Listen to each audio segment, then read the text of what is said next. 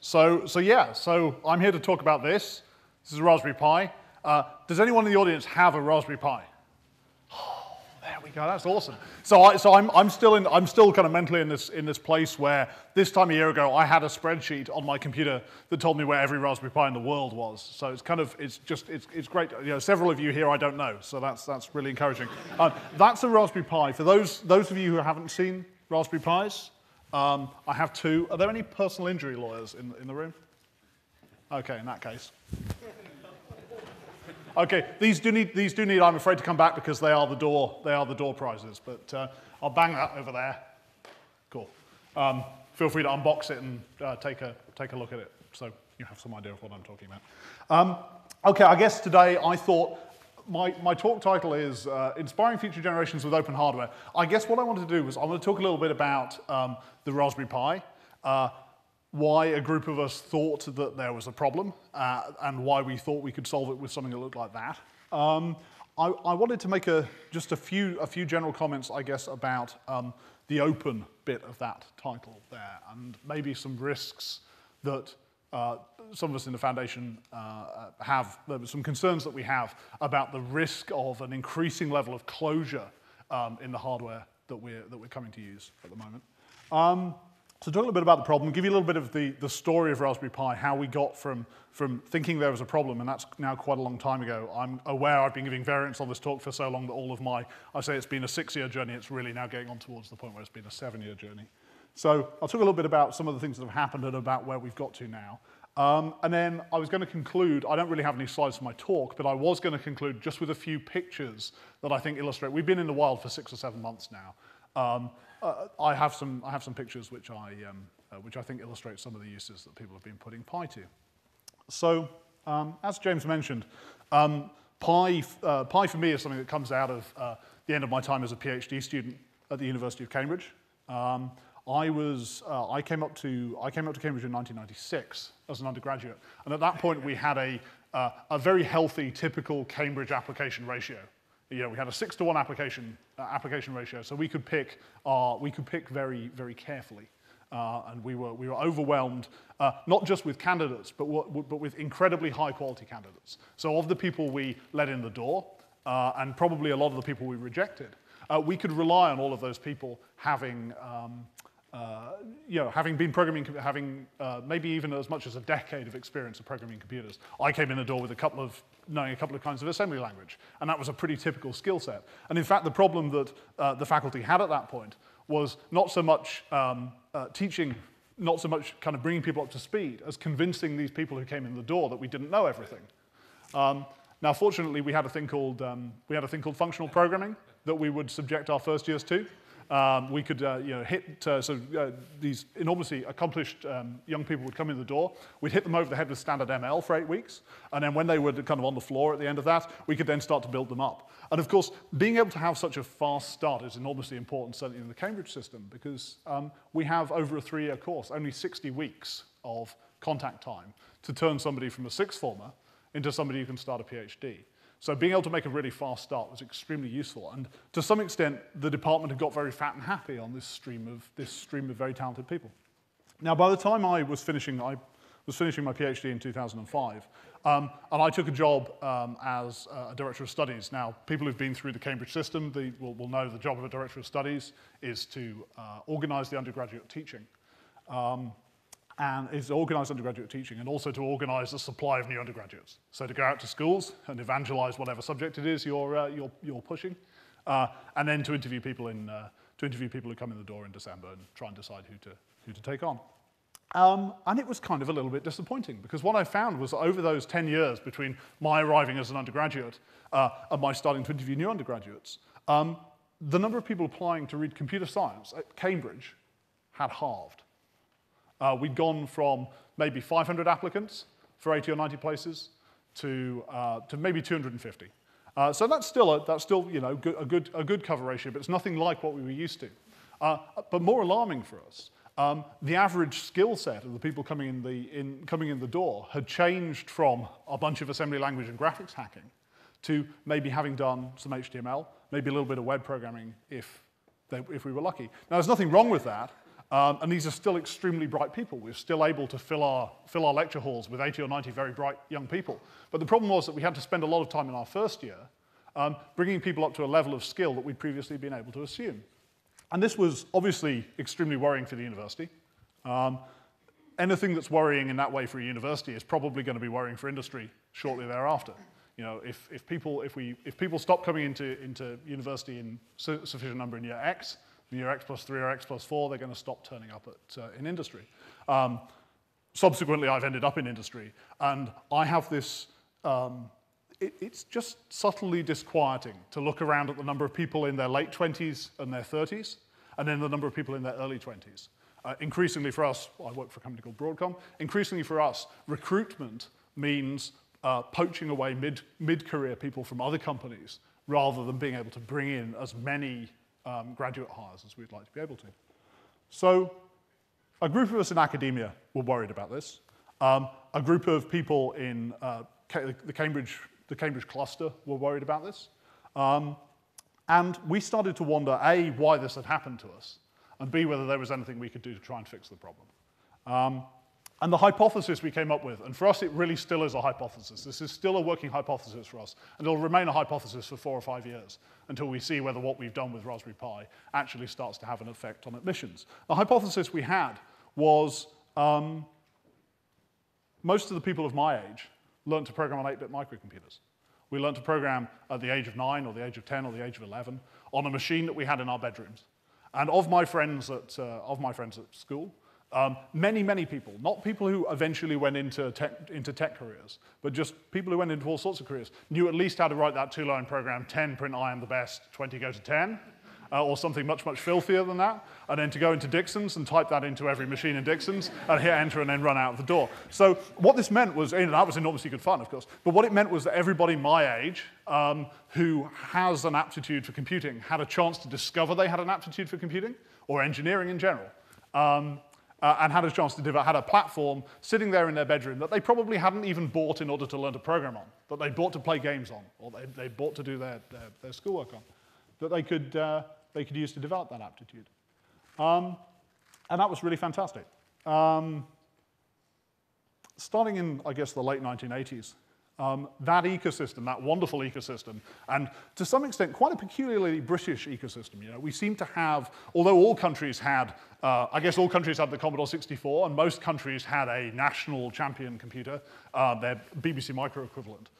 There seemed to be just more of these companies, you know, the Jupiters and the Jupiters and the Tangerines, you know, the little small speculative computer companies that maybe never went anywhere in this country. So this ecosystem was largely destroyed. And it was destroyed by 2 things. It was destroyed from below by games consoles. People who had been buying Spectrums to play computer games on started to buy Segas and Nintendos to play games on. The interesting thing about those platforms is they're not just not programmable, but they're not programmable by their very business model. They are designed to not be programmable. They are closed platforms, and they're closed platforms because they're typically sold at a loss, and the platform holder wishes to recover that loss through royalties on the software, so they need to control what goes onto the device. And so that kind of probably brings me to the concern, this concern that we have around openness. There's this word open here. I've lived my entire life in an environment where we have ready access to powerful, open, programmable hardware. And because it's been that way all my life, it's very easy for me to imagine that this is just a fact of nature, that this is just the way the world has to be. So the majority of users of computers are never going to be computer programmers. Right? The majority of users of computers are going to be consumers of computer programs, not producers of computer programs. But because we have this open hardware, we're in an environment where the producers are, in a sense, subsidized by the consumers. Games consoles provide a very instructive image of what the alternative environment looks like. A PlayStation, if I want to write a game for a Windows PC, I can go buy a Windows PC, and that Windows PC costs me, the game's programmer, the same amount of money that it will cost the author, the people who buy my game. If I wish to write a PlayStation computer game, I have to go and buy a PlayStation development kit. Now that's problematic for two reasons. One, I need to get myself on the list of people who are allowed to buy a PlayStation development kit, so not everyone's going to be able to do that. Secondly, while a PlayStation costs maybe £200, a PlayStation development kit costs £10,000 or £20,000. So closed platforms do not have that nice property that producers can free ride on the back of, on the economies of scale provided by consumers. And they don't have the kind of the democratic impact that anyone, without regard to who they know, can start developing content. So open is extremely important. And open is extremely important for getting people like children involved in programming, because children don't have connections. If you're a child and you phone up Sony and say, I wish to write a PlayStation game, I expect that Sony will not respond positively to that. Even if the child turns up with £20,000, they're probably not going to be allowed to do that. So open is extremely important, open is extremely important for all of us in this room. We've all benefited from this.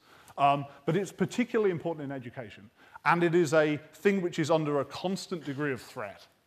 It is particularly at threat at the moment, as we see an increasing move towards appliance computing, towards tablet-like computing, towards a world in which you could imagine that 99% of platforms, that all of the volume will go, all of that consumer volume that pays for fun programmable hardware will run off in the direction of appliance devices which are purely used to consume. So that was one of the two things, and so this is 20 years ago. So this is one of the two things that killed off those machines. The other thing that killed off those machines was just increasing sophistication of general-purpose computers. So the PC is an awesomely programmable piece of hardware. It's probably more programmable in a lot of ways than the machines that I grew up with. However, you have to choose to program it. You can't simply, it's not a machine that you turn on and it goes beep and beguiles you into programming. Where a BBC Micro, the first thing you have to choose to do with the BBC Micro is not to program it. You have to choose to put a cassette in and type chain star, I think. That's about right. You have to choose to do that. On a PC, you have to choose to go and get the tools. You have to decide that you wish to be a computer programmer. You have to choose to go and get the tools. You have to choose to go and get the documentation. And that really, it's a tiny little barrier. It's a 10-minute barrier. Maybe for the first 5 years, maybe in 1990 to 95, before we all had internet connections, it was a little bit longer than that. You actually had to send off your programming tools. But certainly these days, it's a tiny barrier. And yet a vast number of young people end up stuck up against that barrier, a 10-minute barrier. It's like living 10 minutes from a fantastic playground and you never drive there. So our hypothesis, our working hypothesis, is that these two effects, these two things together, undermined our supply of people who are interested in and experienced with computers, and prevented an entire generation, now 2 or 3 generations, of children who had engineering aptitude from ever discovering that aptitude and ever developing it. So that's our hypothesis. And a group of us started to wonder what we could do about it. We had this idea that maybe there was a niche. Maybe a niche had been created by the disappearance of these machines. Maybe there was a niche for a machine that could find a place in a child's life, that would be interesting to them for some other reason, but which was programmable, which would, again, start to beguile people into programming. And we came up with the idea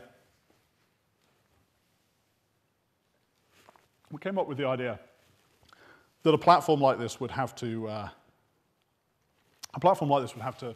satisfy 4 requirements. First of all, it would have to be interesting. We have to remember, as I said, people did not buy their 1980s computers in order to learn to program on. They bought them to do some other interesting thing, and that was often games. And they were just beguiled into programming. So we wanted something that wasn't just a really bare-bones programming machine. And in fact, early on, we attempted to build machines like that. And what we found was that they were just not interesting to children. So we decided we needed to have a machine that had a reasonable amount of graphics grunt. We settled on games again, so we wanted something. What we've ended up with is a device which is more powerful. It's not a PlayStation 3 or an Xbox 360. More powerful than a Nintendo Wii in terms of its graphics capabilities. Can play Blu-ray video. So we've ended up with something which has 1 or 2 things that it can do, which are not programming, which we think are interesting to kids. Oh, the third one is surf the web, so you can go on Facebook, if you're over 13. So so that was one of the things. Another thing we thought was, obviously it had to be programmable, and we wanted a device that had enough storage that we could bundle every programming. We wanted to eliminate all these little 10-minute steps in people's lives. So we we wanted something that had enough storage that we could bundle everything from Logo and Scratch for your 4 to 8-year-olds to Python for middle school students to a C compiler and a bunch of standard libraries. We wanted something that was fun, programmable, robust. We have this idea that this is supposed to be a thing that belongs to the child. This is not supposed to be something that you kit out, that you buy a class set for necessarily in class, and then just have one class set which is shared around. This is supposed to belong to the child. And so if it's going to belong to the child, and the child is going to do stuff with it at home and at school, we want it to be able to, shove it in your, that one's full of radio mic, shove it in your pocket and take it out of your pocket 100 times and nothing bad happens to it. And kind of also that kind of implied to us kind of small. It had to be kind of portable. And finally, it had to be cheap, because we were aware that we were going to ask people to go and buy this machine. Large numbers of people go and buy this machine, often large numbers of people who don't necessarily have vast amounts of money. We often get asked, actually, why the hell are you building a computer, right? There are computers everywhere. Every household has a computer. It's just simply not true. Outside the comfortable middle classes, there are vast numbers of households which only have appliance computing devices, which have set-top boxes and mobile phones, but which have nothing that looks like a PC. I was at a party last year, and I met this young boy who was about 9, and he was really excited about computers, and his mother was there, and she was talking about how excited he was about computers. And I said, after a while, I said, that's cool, so what sort of computer have you got? She said, oh, a Nintendo Wii. And there are vast numbers of households that are like this. So we're going to ask people to go and buy a general purpose computing device, so it had to be cheap. And the price we settled on was the price of a textbook. So we thought $25, that's the price of a textbook, which is complete nonsense, of course. Textbooks are much, much more expensive than that. I wish we had known this. If we'd known this, it would have made our engineering much, much easier. We wouldn't have spent so long optimizing to a cost target. So we wanted to have this thing which was fun and programmable and robust and cheap. And we, a bunch of us, started hacking away at machines. So there's a bunch of us in Cambridge and a chap called Pete Lomas, who's up in Warrington and who is, I think, in the Manchester audience. So people in Manchester can bother him afterwards. Ask him to stand up and identify himself at the end of the talk. So anyway, this group of us started wondering about what we could build. I went to work for a company called Broadcom. I didn't stick at the university. So I went to work for a company called Broadcom. And the lovely thing about Broadcom, for whom I still work, is that we make these mobile phone chips that have enormously powerful graphics processors in. And so by about 2009, we'd actually managed to throw together a prototype machine based around a Broadcom graphics processor, which met all of our requirements, or we thought would meet all of our requirements. And obviously, cost is a requirement that's extremely hard to hit until you're really building in significant volume. So we thought we were doing pretty well. And we were trying to solve, still trying to solve a very little problem. We were trying to solve the problem for Cambridge. We're really parochial people. We thought, if we just get another 100 kids, or we can just get the kids who are coming in and make sure that they know a little bit more when they come in the door, that'll solve our problem. So we were really thinking in terms of 1,000 Raspberry Pis. We thought that'd be a lot of Raspberry Pis, or 10,000 Raspberry Pis over the lifetime of the project. And we were kind of pottering along at our own rate. And because a number of the people who are on the board of trustees of the foundation that we incorporated to try and pursue this have a connection with the BBC Micro. Most notably as a chap called David Braben. Anyone played Elite? There we go. So there's a chap called David Braben's one of our trustees. Elite was probably the best game for the BBC Micro. I got my start on the BBC Micro, so we're basically the same. We really wanted to put a BBC brand on this. We wanted to put a BBC brand on this product so badly. And we kept having these meetings. We had meetings up with BBC R&D in Manchester, we had meetings down in London, and we really wanted to put a BBC brand on this. And what we discovered, of course, is that the BBC is no longer able, today the BBC could not do the BBC Micro project. The BBC is a state-funded entity. It cannot just go and muscle in on the world of making computers anymore. It wouldn't work. And our very last attempt to do this was in May of last year. We went to see a guy called Rory Kethlen-Jones, who also told us no. But what he did say was, could I take a video of this thing and put it on my blog? I think it's an interesting idea, what you're trying to do. BBC can't support it formally, but I like it. And because we're idiots, we said yes. And so Rory filmed a video of David holding up a very early prototype of this board and put it on his blog. And we got 600,000 YouTube views in 2 days. Which was really fantastic, because I was sitting there pressing F5, and how popular are you? But number was going up. Oh, no, yeah, I didn't do any work at Broadcom those 2 days. And I felt really fantastic, and all of us at the foundation felt fantastic. And on the second day, I sat down for dinner with my wife, Liz, and across the dinner table, and we suddenly realized that we promised 600,000. We were a charitable foundation with no money, and we promised 600,000 people that we'd build them a $25 computer. And that was a really awful experience. And so, to some extent, for all of us in the foundation, the last year has been a story, the last now year and a half almost, has been a story about us trying to make good on that promise that we ended up accidentally making to a much larger constituency than the one that we originally had in mind for Raspberry Pi. So, how did it go? We said it'd be great to get this out by the end of the year. We said, let's try and get it out in Q4. And we made a public statement. The press were getting in touch with us in the aftermath of this thing with Rory. And we said, yeah, we're going to try and get this out in Q4. We learned a real lesson there. If you say Q4, people average. There's an averaging tendency. Q4 means the 15th of November. On the 16th of November last year, I saw my first story in the press, Raspberry Pi is late. So there was a lot of frantic engineering. We had an enormous amount, although this has never been a Broadcom project, there's always been kind of a theory out in the wild that this is a sneaky Broadcom strategic marketing project to get this chip into all of your hands. It really isn't, but we have had a lot of soft support from Broadcom. One thing that Broadcom did for us was that they manufactured for us our first 50 what we called alpha boards, which is like a Raspberry Pi, but bigger and much more expensive. They cost $177 to make. So they were never going to be the real deal, but they are electrically, they make a great software development platform, and they allowed us to prove out the design at the schematic level. And those came back in August, and people were really quite impressed with some of the software we were able to run on them. And then really between August and December was a big effort to cost reduce this device, an effort largely run by Pete to cost reduce this device. And we got our, what we called beta boards, which were supposedly manufacturing candidates. I got a phone call from Pete when I was somewhere up on Dartmoor on the 22nd of December to say, they've come back and they don't boot. Unfortunately, there was one thing wrong with the board. So the next day, I got a phone call from someone at the office in Broadcom to whom Pete had FedExed the board saying, they boot. So we had some working devices. We had these working beta boards. We had 25 beta boards. They mostly worked. And so we were able to do a paper launch. We were able to do an NVIDIA-style paper launch. On the 31st of December, we sold 10 Raspberry Pis on eBay. And we sold them for $1,000 each at auction. And that was fantastic because, we have always, one of the things that Raspberry Pi's always struggled for is always struggled for money. Because we're a charitable foundation. We have a device which is profitable to manufacture. And we've never been able to go out and raise any risk capital.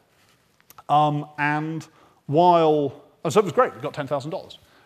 But it was actually very worrying when we thought about it. Because when we thought about it, what this meant was there was so much interest in the Pi that people would bid $1,000 for a beta board. And we had one other indication that things might be going wrong. And that was that to keep people's interest up while we waited to provide them with Pis, we put an operating system, this thing boots from an SD card, and we put an operating system image up on the internet, and for people to play with. And we got, in fact, really to kind of unzip and have a look at, we got 50,000 downloads. And that was really worrying because in our minds we'd be thinking 600,000 people, they're probably all rubberneckers, right? There's probably actually really is only 1,000 people. And so we'd capitalized up. All of our trustees, we'd all put money in the pot. And we'd managed to capitalize up so we could make 10,000 Raspberry Pis. And then we found out that there were 50,000 people so hardcore in their interest in Raspberry Pi, they were prepared to download a 2 gigabyte image for a machine that didn't exist yet and that they had no idea when they were going to get, and it was of alpha quality. And that was the point where we realized that we were going to have a surprise in the way of volumes. We had thought, we'll make 10,000, we'll wait until they sell out, and then we'll have got our money back, and we'll make another 10,000. And we started to think, shit, we might actually sell 10,000 units in the first few weeks. And then that's going to cause a real problem. There'll then be a shortage while we make another 10,000. At this point, we were very lucky to bump into two companies called Electric Components and Premier Farnell. And the lovely thing is, these are companies who share our concern. They share our concern about the supply of engineers because engineers are their lifeblood. And so concerned were they. And so, interested in Raspberry Pi were they, that they agreed to manufacture them for us. And this has really been the engine that's enabled us to do interesting stuff with Raspberry Pi this year at volume, is that these companies do not simply buy Raspberry Pis from us and distribute them, but they license the design for Raspberry Pi and the trademark from us, and they commission the build of Raspberry Pi. And they also provide all the distribution and customer service. And what this has meant, so we, in the last 2 months before launch, between those 10 units and launch day, we completely changed what it is that we do. We were going to be a very capital-constrained, regular manufacturing company. And we turned ourselves into an IP licensing company, and that's really been our salvation, I think, this year. We launched on the 29th of February, which was really stupid because it denies us the opportunity for a first anniversary party. We're going to have a really great 4th anniversary party. We're going to save up all of that money, invest it somewhere. So we launched on the 29th of February. We sold 100,000 Raspberry Pis on the first day. So that was definitely the right thing to do the licensing thing. Obviously, you know, this year there's been a lot of struggles to get the thing out of the door. We have, to date, shipped 400,000 Raspberry Pis, and we think we're on track to...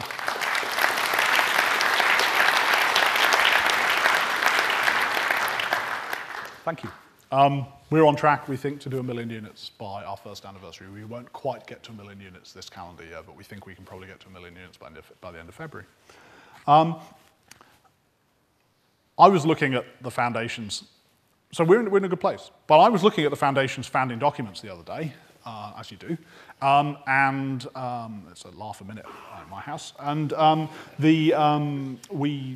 had a look, and nowhere in those founding documents does it say we are going to build a lot of little computers for everyone. What it actually says is we're going to get kids programming again. And so really for us, we're now at this point where we've accomplished this what I think is a wonderful thing. You know, it's really exciting. But it wasn't the thing we were intending to accomplish. And therefore, very much for us as a foundation, the next year has got to be about kind of starting to pivot round and turn back towards actually accomplishing the things that we want to accomplish. And that means several things. It means software, but most importantly, it means teaching materials. It means the things that you need in order for... We're starting to see, this academic year, Raspberry Pi being used in some schools by some teachers who typically... The two things that I love that I've already seen with Pi, we're seeing some teachers, not necessarily some ICT teachers, but some physics teachers, teachers in all sorts of subjects, who happen to have a personal passion for computing, using this as a way to inspire kids around them. And that's amazing. The other really lovely thing we're seeing is we're seeing parents using these as a way to talk to their kids. Parents who are engineers using these devices as a way to talk to their children about what it is that they do in their jobs. And we just get wonderful emails, really heartwarming emails that keep us going, that from people who say, you know, my kid was never interested in programming a PC. All he wanted to do on a PC was go on Facebook. And I showed him a Raspberry Pi, and actually something about the fact that it's really bare bones and approachable made him think, oh, I'm going to try doing this. And before you know it, he's making a little cat run across the screen, and he's I made a cat run across the screen. So that's extremely nice. So we are starting to see some use of Raspberry Pi in inspiring kids. To really accomplish our mission, though, we need to make this something that can be delivered everywhere. And we need this to be something that can be delivered because of we have a skills shortage, not just in ICT, or in engineering subjects, but we have a skills shortage in the teaching of engineering subjects. We need to turn this into something which can be delivered into what we sometimes call a tech-phobic environment. I'm not sure that's probably the right word, but certainly an environment where we cannot rely on a high level of intrinsic technical understanding in the people delivering the course. And that's really what we're going to spend the next year doing. This is a wonderful time to be doing Raspberry Pi. We are enormously lucky that there is a broad realization that we are really in trouble as a country from the point of view of STEM skills. Obviously, it helped to have Eric Schmidt turn up last summer and tell the government that they were out of their minds to be throwing away Britain's heritage. The various innovations that have come out of, various reports that have come out of places, particularly the Royal Society, the Livingston Hope report has been enormously influential. The games industry seems to have the games and visual effects industry really appear to have taken the lead in trying to bang the drum about how there's a problem. So we're in a position where we think we have a product that can be used to solve this problem. we have made a lot of noise. And really, we have this 2-year period now while the government revises the curriculum. While currently, there is an ICT curriculum, but there's a thing called disapplication has happened. So although there is an ICT curriculum, you as a school are free to ignore what it says and go and do whatever you want with the time and the money. We have a 2-year period of opportunity to decide what we want to do. And Raspberry Pi is enjoying being, as a foundation, is enjoying being part of that discussion. So just to prove that people, I know many of you have Raspberry Pis, just to prove that people do fun stuff with Raspberry Pis, I have the shortest of slideshows of things that I've seen over the last 6 months that I've enjoyed. First, a few projects people have done with this. We didn't see this one coming at all. This is music synthesis. People are using Raspberry Pis as, this is a 4-note polyphony digital analog synth that runs on the Pi, and it's called Piano. And I think that's actually going to be a commercial product. We're seeing a lot of this. We're seeing people use Raspberry Pi in commercial products, and I think we're extremely relaxed about this. People do sometimes ask us whether we mind other people make, or because we don't make money out of Raspberry Pi as individuals. People sometimes ask us whether we mind other people making money, and of course we do. Of course we don't. That's right. We hate those people. So anyway, this, I believe, is going to be a commercial product, and it's going to be a commercial product real soon. What's the next one? You'll like the next one, I'm sure. There we are, beer. Who doesn't like beer? It's amazing how many people's first reaction to a Raspberry Pi is, I can use this to brew beer. And not just homebrew. I would have thought, homebrew, but there's a thing called Brew Pi now, which is an open source brewery controller that you can use to control up to medium scale craft microbrew breweries. And it presents a beautiful web interface that you can use to tweak up your, hopefully with plenty of security, you can use to tweak up the temperature of your mash. So there, that's fun. Come on, penguins. Yeah, we said we wanted to make the Pi interesting to children in ways which are not about programming. We don't want to ram programming down their throats, we just want to kind of leave programming next to them and see if they pick it up. A big part of this for us is about games. We're very hopeful that there will be a commercial games ecosystem around Raspberry Pi. This is not a commercial quality game, although that water effect is enormously expensive to render. But this is Penguin's Puzzle, which was written by a good friend of mine in Cambridge and which now ships with the Pi. Just trying to kind of make this an interesting and attractive thing for kids. Light. Yeah, lots of people doing hardware interfacing projects with the Pi. And I have to confess that I'm a software engineer. I'm not an electrical engineer. And so my imagining about what cool things people would do with the Pi were all software imaginings, even as recently as last year. I thought we've got a fantastically powerful GPU on the device. And I thought, man, people are going to do great graphics demos. Because that's what I used to do when I was a kid, and it's the thing I care about. Almost everything that has been done with the Raspberry Pi that has been exciting to date has been, in one way or another, a hardware project. And this is we've been very lucky. There's an organization called Adafruit based in the US who've taken the Pi and are really pushing it into the US market. This is a nice little persistence of vision light wand hack that they did with the Pi fairly recently. Fish? It's Fish Pi. I've got another one on the next slide. I really hated the name when we first came up with it. Raspberry Pi, Raspberry is fruit named computer companies, and Pi is the fact we were originally intending one of the doomed projects that was only a programming device, only ran Python. So Pi is the Pi in Python, misspelled. But it does. I hated it for the first year. I thought that was a great idea. Shame we gave it a crap name. But it does keep giving. It does keep giving us wonderful little puns. This is supposed to be a remotely an autonomous boat that is going to potter around the North Atlantic. It is a Kickstarter project. So if you believe, if this picture makes you believe, then you can contribute to the success of it. This is the one I love. This one is called Pie in the Sky. This is a gentleman called Dave Ackerman. He's based in the south of England, and he, for a long time, has been putting digital still cameras and video cameras under helium weather balloons and sending them up and taking pictures, and then recovering the pictures when the device comes back down. This was his first attempt to use a Raspberry Pi to do that, and the nice thing was, using a Raspberry Pi, he was able to send the pictures down live. So Raspberry Pi, from a heartbreaking 39,992 meters. This is a little QVGA picture of the Earth from near space, and it holds the record for the highest altitude pictures ever sent down from an amateur vehicle. Click. There we are. Add-on boards. This big ecosystem appears to be appearing around the Pi. This one's a thing called Gertboard. It's a I/O expansion and buffering board for the device. Gives you the ability to do things like drive motors and stuff. The foundation isn't really, one of the interesting things about the foundation is that we've got these very modest goals. Really all we want to do is we really want to make this thing, and then we want to do the educational stuff. We don't necessarily want to, you see it doesn't come in a box, and we'll get on to boxes in a moment. This has left, by accident, an enormous amount of space, enormous amount of market space around the Pi, enormous amount of space that people can use to go and to go and make money. And this is a good example of that. In fact, developed by the guy who developed this is a friend of mine. Arduino. Arduino, this physical computing thing is really interesting because I think I'm a product of my time and I think the software is interesting.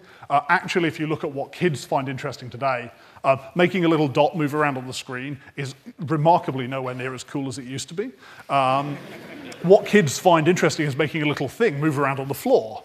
And if you go and look at, to the extent that there are bright spots in the extent to which kids are engaging with electronics and engineering, the Arduino has had an enormous impact. If you go to a Maker Faire, one of these Maker Faire events, you see vast numbers of 8-year-old kids with, like a little doll's house that's got lights that turn on and off when you flick switches, and almost all of this is done with Arduino. And there's been a real attempt, I think, because we kind of look a bit similar, and we kind of a similar price, has been a real attempt to set us up as some sort of like competitor for Arduino. But actually we fit incredibly well together. I see a vast number of people now using Arduino and Pi. What's good about Arduino? Very low power, very low cost. What's bad about Arduino? You need to have a host PC to run it from. What does Raspberry Pi give you? It's a very, very, very cheap host PC. So we're seeing an enormous amount of this sort of thing, people connecting Raspberry Pis and Arduinos together, kind of hoping our distributors will start to offer bundles at some point. Camera. I said we weren't getting into the add-on board business. We are getting into the add-on board business. There's 2 add-on boards we're going to make. One of them is a camera board. One of them is a display board. The camera board, of which this is a very early demo, is going to be really, really useful because another thing we see a lot of enthusiasm for among kids is not just making robots that move around, but robots that move around and can interact with their environment. And this is going to be very useful. And this we can do very cheaply and at very high quality. I wrote a book. I feel like such a whore. Putting that on my slide deck. I'm sorry. There is really, one of the nice things is, yes, okay, I wrote a book and you have to pay money for the book. One of the lovely things is, another ecosystem thing that is happening is there's a vast amount of free tutorial material around this device. We've been very focused on the idea that there's not much point in building a $35 computer if you have to go and buy $100 of stuff in order to get any value out of it. To some extent, that's shown up in our use of televisions as displays and mobile phone power adapters as power supplies. But it's also shown up in our encouragement and the extent to which we've promoted free tutorial material online. A really lovely free thing that's happened is this thing called Raspberry Jam. Anyone been to a Raspberry Jam? Okay, Raspberry Jams are great. They are somewhere in the space between conferences and computer clubs and user groups and support clinics. They're a venue that people can use who've been doing stuff with Raspberry Pi to share the interesting stuff they've been doing with Raspberry Pi. And critically, from the education point of view, they're a place that teachers who are interested in the Raspberry Pi but do not feel they have the confidence to deliver teaching material around the Raspberry Pi can go in order to find out more about the Raspberry Pi and to meet teachers who have successfully delivered Raspberry Pi-based stuff in the classroom. And these things, from the Foundation's point of view, the great thing about Raspberry Jams, we have nothing to do with them.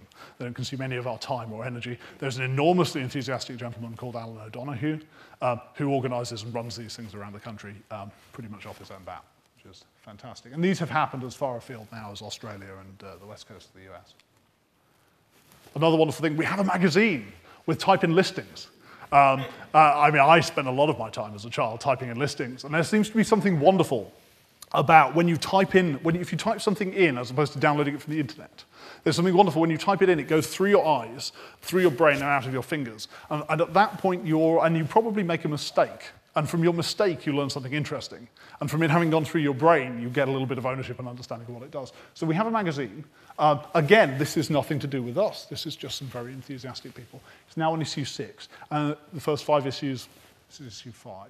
The first 5 issues were electronic magazines. The 6th issue is being printed. So it's actually a print magazine. And it's a print magazine specifically because teachers were getting asked by their kids whether there was anything that they could leave around that they could use to learn about the Raspberry Pi. And so this has been printed in order to provide collateral to leave around in classrooms. I got back from the US last week and I found a big pile of them on my doorstep and I should have brought them with me today. I said we didn't make big ecosystem around the Pi. We didn't case it. We didn't case it because we thought we were only going to make 1,000 of them, and injection molds cost £10,000. It didn't seem like a good spend of the money at the time. I'd love to claim we didn't case it because we were going to create a fantastic casing ecosystem, but in practice it was an accident. But we created a fantastic casing ecosystem. And they fill, all the niches are filled. This is a very cheap case. This is a PDF that you can download and print onto the thickest card you can get through your printer. It's an living incitement to printer jams, and it's called the Punnet, and you fold it up, and it makes a really good Raspberry Pi case. Legos. Yeah, so now I knew I should have edited this since I came back from the US. Yeah, Legos. This case was the size of the board. We sort of wanted it to be credit card sized, and it is so near to being credit card sized. It's about a mil away in each direction from being a credit card. We didn't realize that the size we had picked is an incredibly close multiple of the Lego basis unit size. And this means that cases made out of Lego fit really, really well. This case was designed by a girl, 11-year-old Girl Scout called Biz, and you can now buy it online. You can buy a kit to make this online, and Biz gets royalties. And because she's an 11-year-old, she takes her royalties in Lego. So she now has more Lego than anybody on Earth or something. Like Legoland phone her up for loans. Anyway, but this is interesting, and some of this stuff is this kind of peripheral stuff. It shows, I guess, for how limited my imagining of what sort of creativity people would get up to if we gave them Raspberry Pis was. I was really thinking about graphics demos. I was not thinking about robots, and I wasn't thinking about that. This is Pibo. Have any of you got a Pibo? Hey, there we go. Okay, Pibo's about 10 weeks old. 12 weeks old maybe now. I saw a prototype. This is a case. This is the deluxe. This is the Rolls Royce of Raspberry Pi cases. It's made out of stacked laser cut acrylic. It's one of the most incredible. I don't have one with me, annoyingly. It's one of the most incredibly beautiful things I've ever seen. I saw this at the start of July for the first time, a prototype at a conference in Sheffield. And there was a 7-year-old girl walking past, and Paul Beach, who designed this and actually designed our logo for us as well, took this out of his bag to show me, and this little girl was walking past, and her head kind of snapped around like that, and she was like, oh, there it is. Oh, it's so pretty. Can I come and get it and hold it up? Because it's just such a pretty thing, I want to touch it. I will give it back, don't worry. I do have some at home. Oh, awesome. Oh. That's still weird. So yeah, that's a Pibo when it's assembled. I mean, it's probably a small dot for most of you.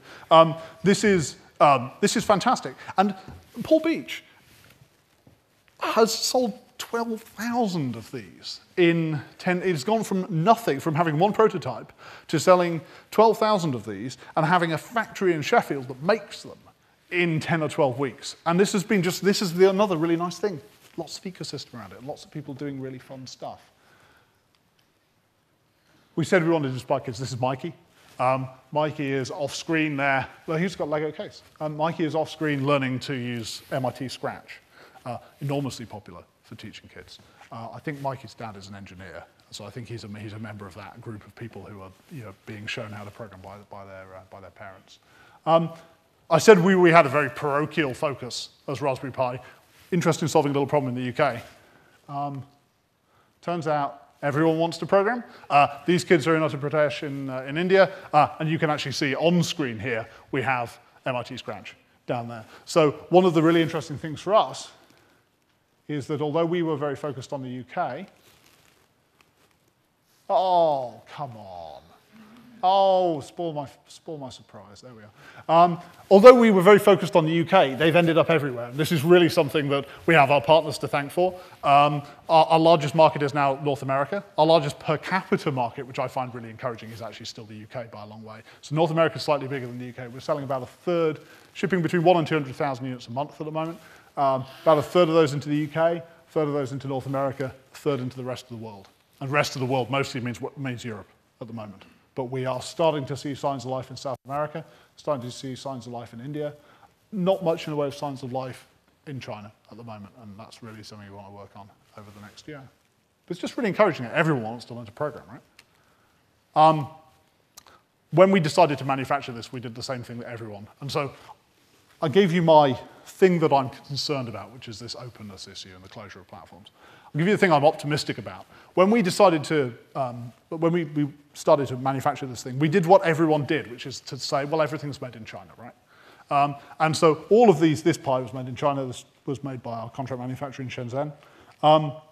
And about a month after launch, we heard from a contract manufacturer in Wales who thought they could build it.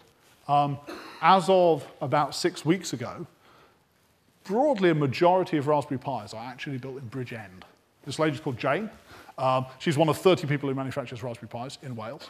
It turns out it's as cheap to manufacture in Wales as it is in the Far East. And that was an enormous surprise to me. I think that it's the harbinger of a trend that we're going to see a lot of.